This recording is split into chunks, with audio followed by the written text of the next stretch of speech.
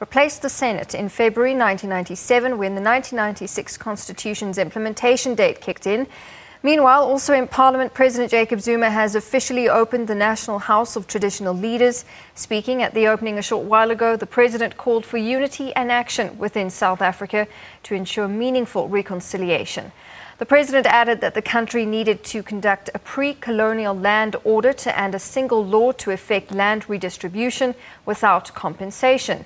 He's called on black parties to unite to assist in amending the Constitution on land redistribution issues.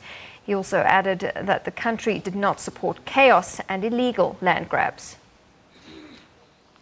We are also looking at the possible redesign and establishment of the National Land Claims Commission as a Chapter 9 institution so that it can have the necessary powers to help us reverse this historical injustice.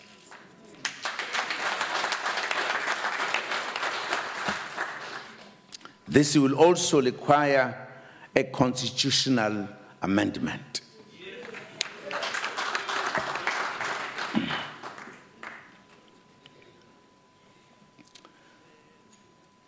All of this will require unity and common purpose and action in the country to ensure redress and meaningful reconciliation.